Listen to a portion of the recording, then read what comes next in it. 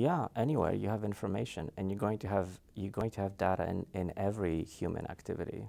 So anywhere. And you know, and it is misused. I mean, there's pie charts in almost every report. So that's a data visualization, I suppose. When people think of data visualizations, they typically think of these kinds of plot-like things, like scatter plots and, you know, network layouts and things like this. So information graphics, where instead of telling me the number 13, they draw 13 coffee cups. That doesn't help. It's the number 13. I get it. You don't need to draw shapes.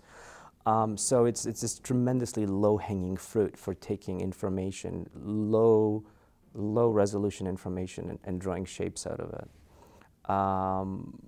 But you know, that's done. All the way to improving factory floor layouts by having augmented reality of where to place certain things in a production area. That's a kind of real-world visualization that can help you plan the real world. And that's data. I mean, all of the sensory input we get is a kind of information. And when we look at anything, you know, when I look at you, you can be described by a large series of numbers. So there you are. You're visualized in front of me.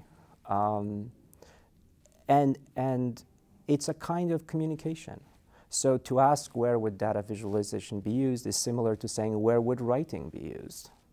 Where would speaking be used? Anywhere that you have something to say.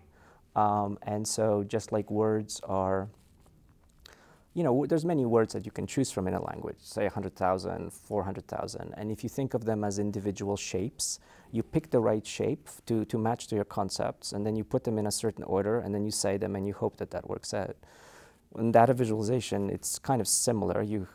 Although you have an infinite number of different data sets, but let's say you have some numbers, and you pick the right shapes, you put them on the page, and you hope that that has communicated the ideas or the patterns inside those numbers in the same way that the words have communicated your concepts. And then you try to seamlessly move between the two. You don't make the distinction. You don't say, oh, now I'm doing data viz. You know, stand back. And then, oh, it's over now. You can. You know, when people have presentations and they sometimes apologize for having math in their presentations, they say, I'm just going to let you know there's some math coming up if anyone in the audience needs to, you know, turn away. That's terrible. Why would you apologize for the thing you're passionate about? Basically, if somebody looks away, you look at them and you say, you're a bad person for doing that.